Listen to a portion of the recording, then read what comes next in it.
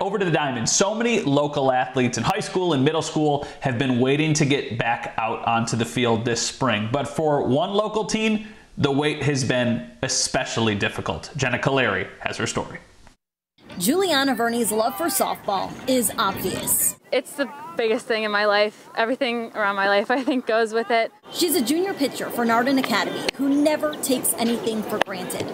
This season is extra special because it's her first in a Nardin uniform since she was a freshman. It takes a lot to get through it all, but I think surrounding yourself with the right people really helps get everything going. Injuries are a part of any game, and Juliana knows all too well. In the last 2 years, she suffered an L5 vertebrae fracture, a hyperextended knee with a bone contusion and a sprained LCL, and a fractured forearm.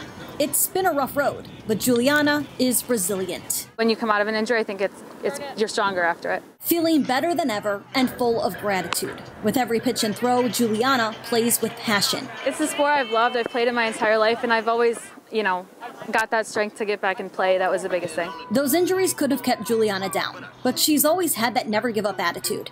She's back, she's on top of her game, and she's ready to make her next set of dreams come true.